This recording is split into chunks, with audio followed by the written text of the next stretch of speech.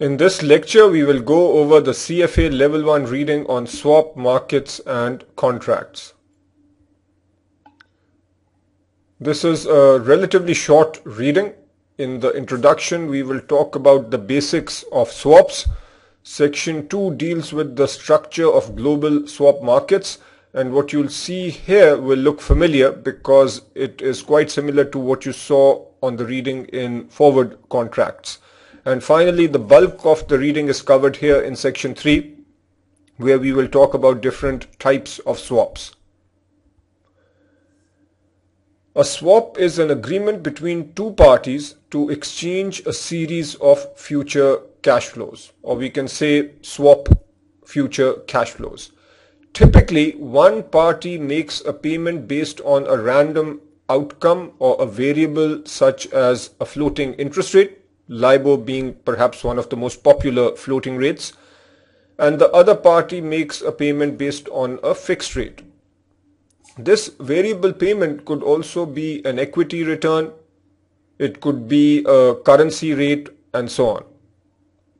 We'll see several examples of swaps as we cover this reading. Here, let's talk about a very simple interest rate swap where we have two parties, A and B, and let's say that they swap interest payments. A makes payments based on a floating rate. Let's say that floating rate is LIBOR, and B makes payments based on a fixed rate of, let's say, 4%. Now, the way this works is there is an initial notional principal based on which these payments are made. Say the notional principal is 100 million, and these two parties agree that the swap is a 2-year swap and payments will be made semi-annually. In other words, we will have 4 settlement dates, a settlement date at the end of every 6 months. At the end of the first settlement date, party A will make a payment based on LIBOR, and party B will make a payment based on this 4% rate. The 4% rate, which is the rate that is paid by the fixed rate party, is called the swap rate. Generally, swaps are known or referred to based on the fixed rate and the duration or tenor of the swap.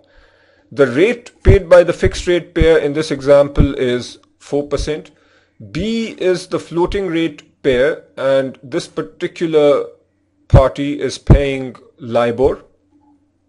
The settlements date here have been defined as twice a year or every 6 months. Generally, with interest rate swaps, we have netting. So the notional principal is netted initially, in the sense that we don't have A paying B 100 million and B paying A 100 million. That notional amount is effectively netted, and then even at each settlement date we figure out how much A owes B, how much B owes A, and then the net amount is paid by the entity which owes to the entity which is to receive the higher amount. And we'll see numerical examples later in this lecture. Termination date is where the swap ends. This overall period of the swap is called the tenor. Swaps start with a 0 value at initiation. So the interest rates are set such that neither party is winning. If I take this simple example, the swap rate or the fixed rate of 4% will be set based on expectations of LIBOR over this period. So at time 0, the value is 0. The value of the swap is 0. However, as we enter the swap, when interest rates change, or if interest rates become different from what was expected, then the swap will have value. As with other derivative contracts, the swap is a contract between A and B in this case. And let's say that the interest rates start going up and they go up more than expected. Then clearly the party which is receiving the floating payment of LIBOR is benefiting. So the value of the contract is positive then for party B and negative for party A. Let's now talk about how we terminate swaps. A party might want to terminate a swap before its formal expiration. This can be accomplished in several ways. So if we have a 2-year swap and at the end of 1 year, let's say one of the parties which is paying floating wants to get out because the rates have gone up much more than expected and the rates might be going up even further. So there are a few different ways this might be done. Here is the first possible way of terminating a swap, where one party pays the swap value to the other party. On the previous slide, I mentioned that the value of the swap at time 0 is 0, but then the value changes. So if we have a situation where the value is positive for party A, negative for party B, then party B could pay A certain amount, where both A and B agree on that amount and terminate the swap. For this to happen, the swap contract needs to state upfront that this is a possible way of terminating a swap before the formal expiration. So that is mentioned here. This is possible if both parties agree at swap initiation that such a transaction can be made. The other scenario is an offsetting contract, where if party A is making a floating payment and receiving fixed, then it is possible that party A gets into another contract with C where it takes the opposite position. So here if A is paying floating, then in this contract with C it receives float and pays fixed. So effectively the float and float cancel out. Obviously the fixed rates will probably be different, but it will be a fixed or known amount. The third method is resale, where a party takes that contract and sells the contract to someone else. But as you will see on the next slide, the swap market is an over-the-counter market. It generally involves custom contracts that are created between parties. So generally this does not happen. And the final strategy is a swaption. A swaption is an option to enter into a swap. It is possible that you have party A which got into a swap to pay float and received fixed. At the time that the party entered into the swap, let's say it also purchased a swaption. A swaption is an option to enter into a swap. So if party A also purchases a swap which is opposite to this, so allows A to enter into a swap where it receives float and pays fixed, then at a later point in time, if A wants to get out of this swap, then it can exercise the swaption, take the opposite position, which would effectively offset the initial swap. If you understood this explanation, that is good. If you did not, then don't worry too much about this. Just remember the fact that a swaption is a method of terminating a swap. This material will be covered in a lot of detail at level 2. The structure of global swap markets. Swaps are custom instruments. They are traded in the over-the-counter market. As with forward markets, we have a network of dealers, which are generally large international banks and investment banks. You can look at Exhibit 1 in the curriculum for a list of major dealers and end users for different types of swaps. This is a largely unregulated market. Credit risk or default risk is a concern, but since we have these institutions which are quite credit worthy, default risk or credit risk is generally low. Now we come to the major component of this reading, which is different types of swaps. As with other derivative contracts, the type of swaps are defined by the underlying. So if the underlying is a currency, then we say we have a currency swap. If the swap is based on an interest rate, then we have interest rate swaps, and so on. Here we will focus on these three types. We can also have commodity swaps and other types of swaps, but these are not mentioned in the learning objectives, so we will not cover them.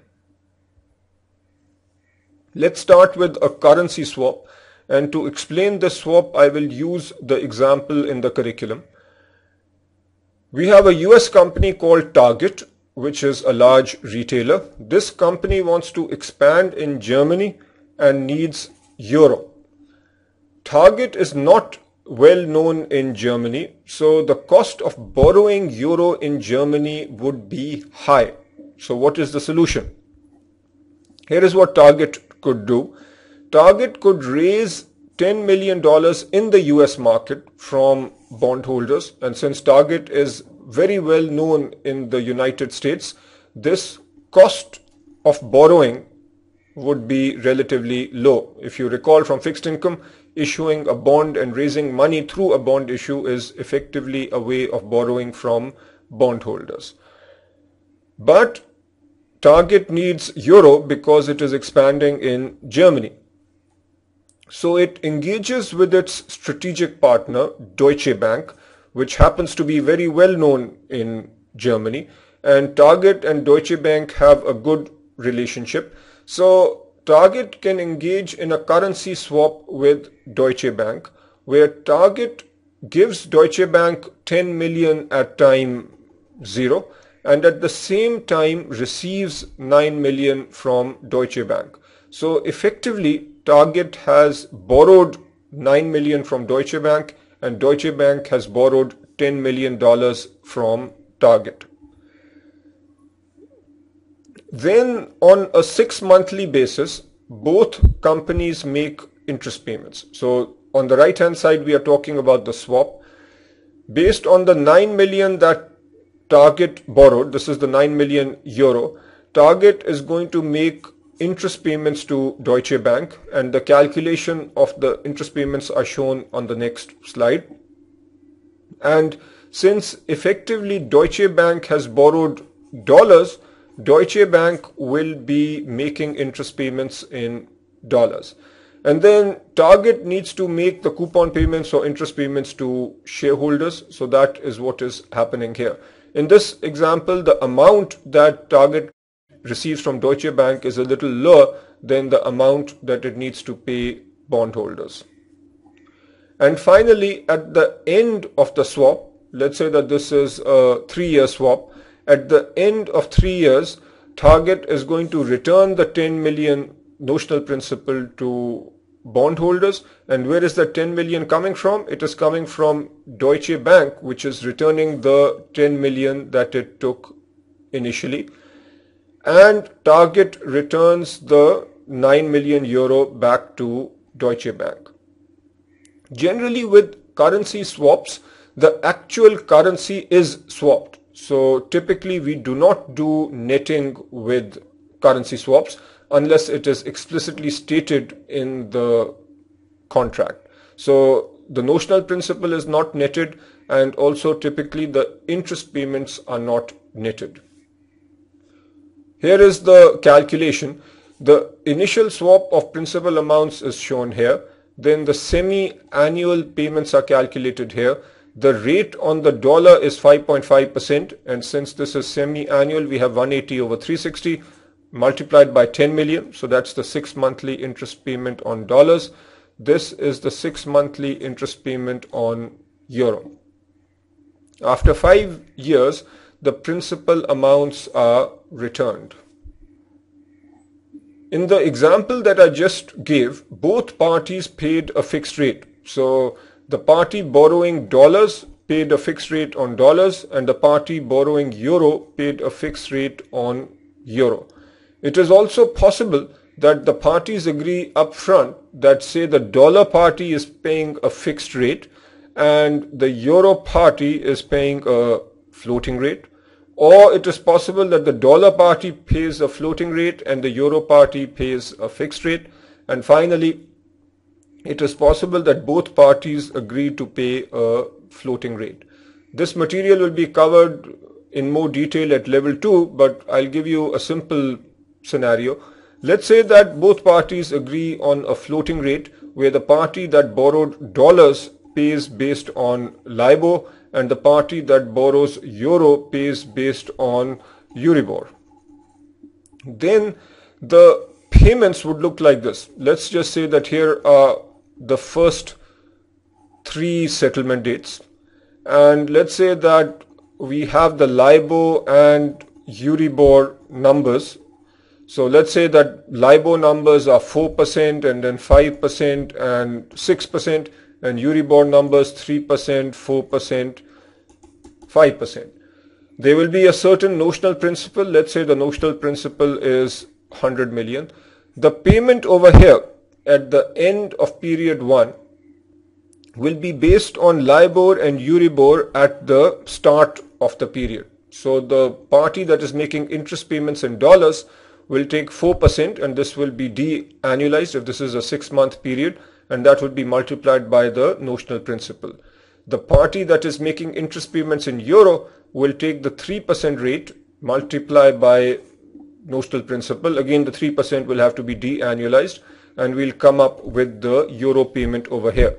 Similarly, the payment here at the end of the second settlement period will be based on rates at the end of period 1, which is the same as the start of period 2. Now I want you to do the simple example, and then you will do example 1 from the curriculum. So try this before looking at the solution. Here is what you need to do. At time t equal to 0, the US company and the counterparty swap. So the US company gives $10 million or lends $10 million to the counterparty, and the counterparty lends 90 million euro to the US party. The US party now is going to pay interest in euro, and that's going to be 90 multiplied by the euro rate of 3%, de-annualized because we have 2 periods per year, so 0.03 over 2. The interest payments every 6 months are 1.35 million euro. The US company will receive interest payments in dollars, 100 into 0.02 over 2, so that is 1 million. And then at the end or at termination, the principal amounts will be returned. So the counterparty will return the 100 million and the US company will return the 90 million euro. Now I want you to do example 1 from the curriculum. Interest rate swaps. The most common type of an interest rate swap is called a plain vanilla interest rate swap, and this is an interest rate swap in which one party pays a fixed rate and the other party pays a floating rate such as LIBOR, with both sets of payments in the same currency. And here is a classic example of an interest rate swap. I want you to do this before looking at the solution. Here is how you should set it up. So A is the floating rate pair paying LIBOR, B is the fixed rate pair paying 5%. At time t equal to 0, these payments are actually netted out.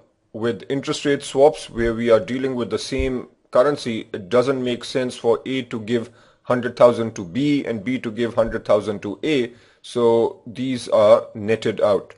First settlement date is right here, end of 6 months. To calculate the payments here, we need to use LIBOR at the start of the period, which was time 0. So A pays LIBOR of 5% divided by 2, which is 2.5%. B pays 5% over 2. So at the end of period 1, there is no payment because both are equal. At the end of period 2, We use LIBOR at the start of period 2, which is 6%, and then for a 6-month period we have half of that, which is 3%. B pays the fixed rate of 2.5% per 6-month period. Net effect is that A pays 0.5%. This is 0.5% of the notional principal of 100,000. So A is going to pay 500.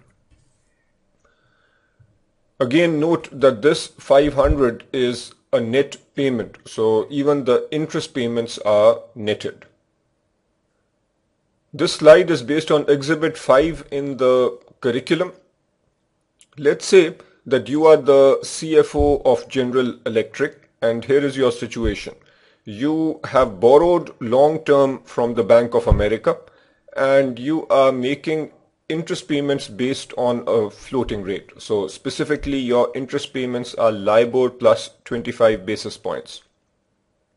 You are concerned about interest rates going up and hence your payments going up.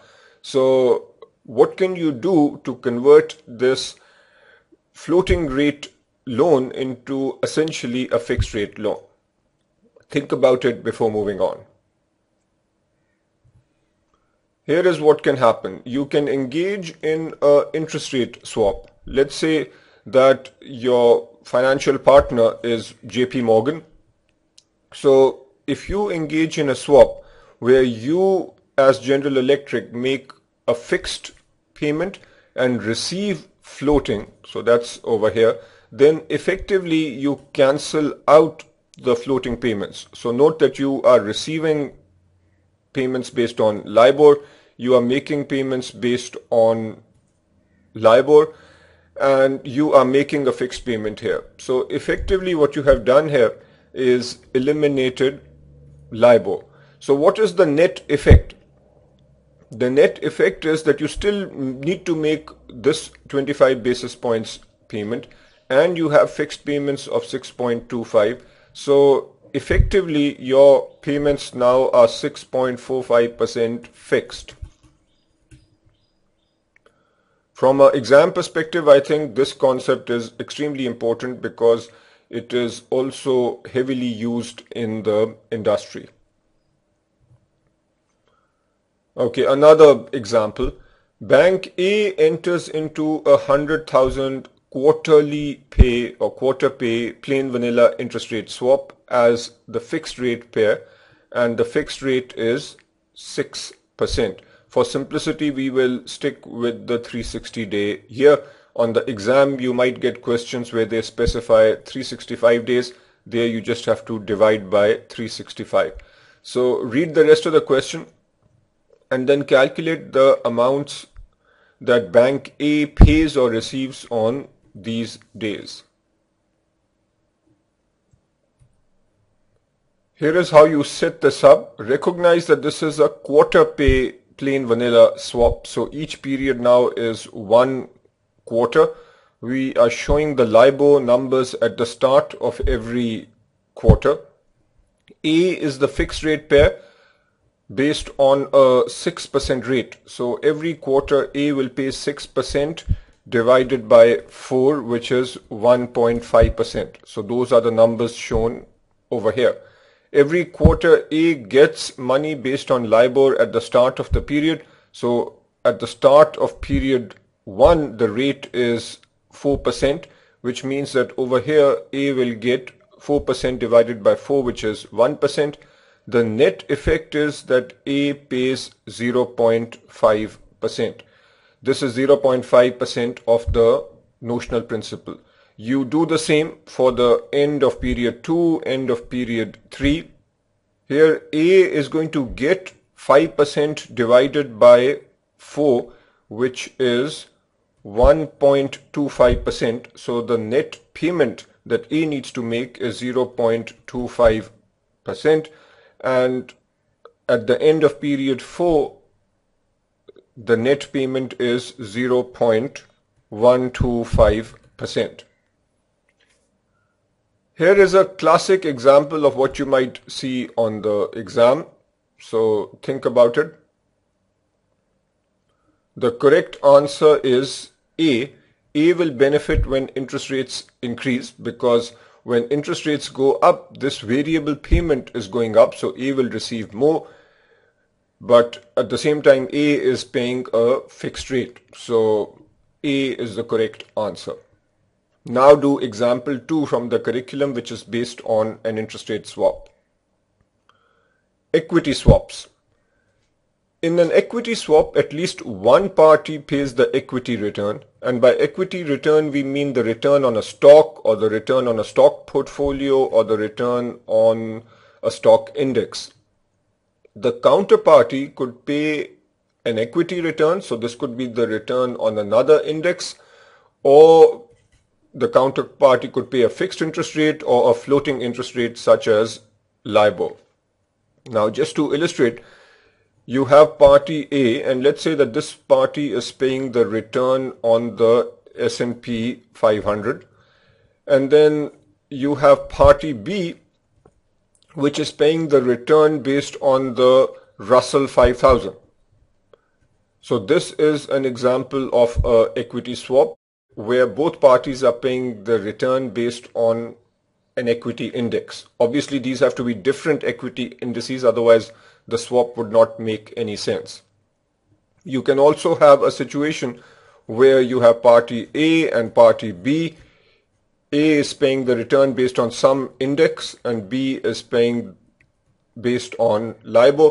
Obviously in all these scenarios we need to specify a notional principal. And finally, you can have a situation where you have A and B. A is paying based on an index and B is paying a fixed rate of say 5%.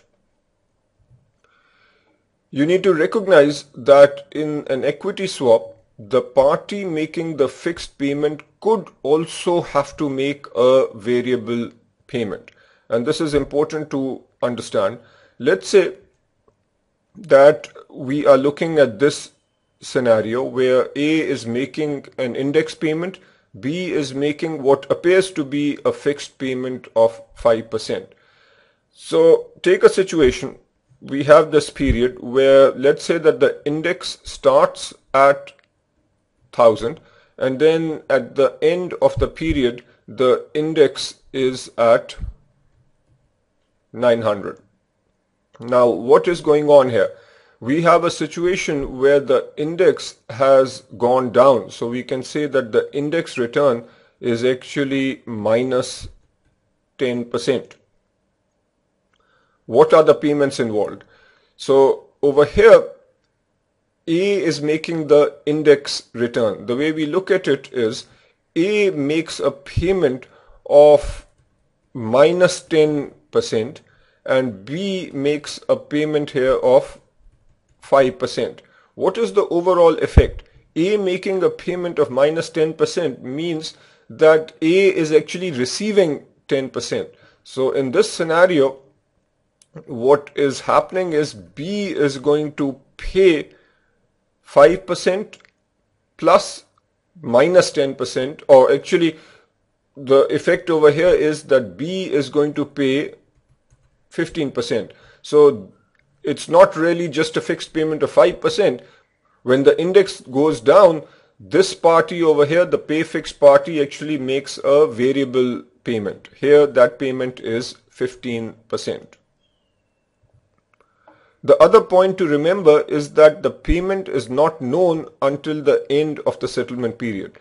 In the earlier swaps, the interest rate swap and the currency swap, the payment at the end of the period was known based on interest rates at the start of the period.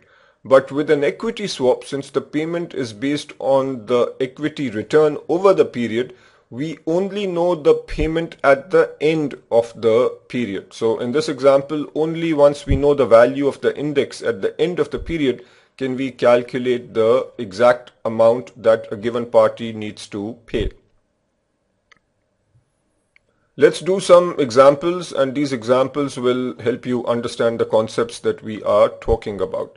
I want you to try this first on your own. This is an equity swap example where one party is paying equity return and the other party is paying what is called a fixed return. Here is how you set this up. So this is you are paying based on the index return and you are receiving 5%. So the counterparty here is the fixed rate pair and you are the index return pair.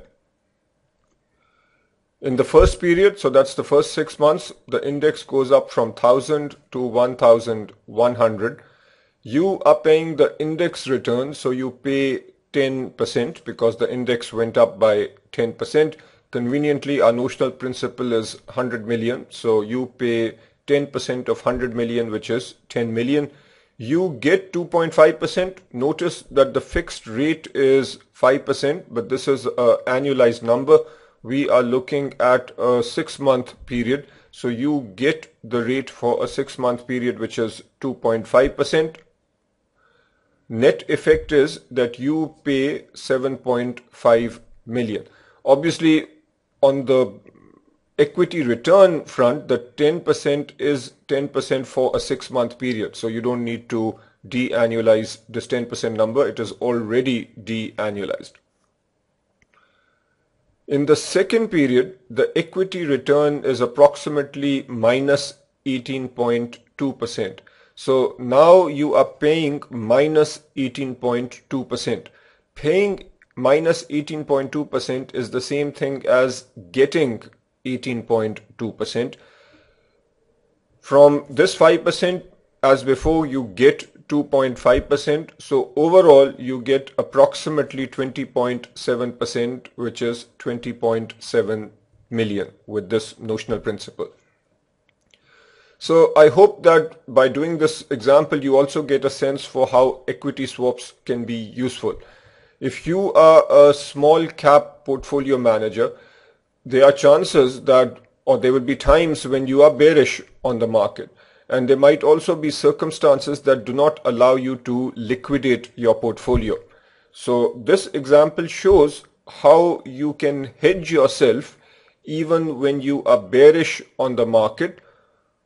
This example shows how you can hedge yourself when you are bearish on the market and are constrained in terms of your ability to sell the portfolio.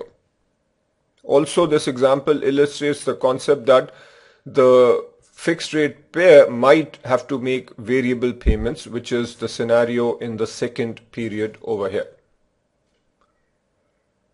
Here is another example where you are now paying based on one equity index and receiving based on another index. So try this before looking at the solution. Here is what's going on. The small cap index went up by 10%, and since you are the small cap index pair, you need to pay 10 million. Large cap went up by 5%, so you will get the large cap index return of 5%. Net effect is that you pay 5% of 5 million. So clearly you did not benefit in this case because you are making the payment. Now I want you to do example 3 from the curriculum. A quick summary of what we've talked about in this reading. You need to understand swap markets at a high level, recognize that swaps are traded in the over-the-counter market. These are custom instruments, and we have a network of dealers and end users who engage in swap related transactions. So you can think of the market as being very similar to the market for forward contracts. We talked about the different ways of terminating a swap. One method is that a party that is losing makes a payment based on the value of the swap to the counterparty. But for that to happen, both parties need to agree at the start or at swap initiation that this option is possible. Another strategy is to take an offsetting position with another counterparty. A third and unlikely scenario is that you sell the contract, but given that swap markets are not very liquid, the selling is not so easy. And the fourth option is to use a swaption. Then you need to be on top of the 3 types of swaps shown over here. Currency swaps, interest rate swaps and equity swaps. In currency swaps, we are dealing with two different currencies such as the dollar and the euro. At the start, the principal amounts are normally exchanged. So one party will borrow dollars, the other party will borrow euro. The party borrowing dollars will then make interest payments in dollars. The party borrowing euro will make interest payments based on the euro. And then at the end of the swap, the notional amounts will be returned. So the party that borrowed dollars will return dollars. The party that borrowed euro will return euros. With interest rate swaps, you need to be on top of the most basic type of an interest rate swap, which is called a plain vanilla interest rate swap. There, one party pays based on a floating rate such as LIBOR, and the other party pays based on a fixed rate. This party is called the fixed rate pair, and the party paying based on a variable rate such as LIBOR is called the floating rate pair. Finally, we talked about equity swaps, where at least one party is making payments based on some sort of an equity return. And the two characteristics of equity swaps which are quite testable are, number one, that the fixed rate pair at times might need to make variable payments. This is when the equity return goes down. And the second distinguishing feature is that the payment amount is determined at the end of every settlement period. As always, I want you to read the summary, review the learning objectives. There were a few examples and I asked you to do them during the lecture, but if you did not do so, you can do them now. Do the practice problems in the curriculum and also do practice questions from other sources. That is it.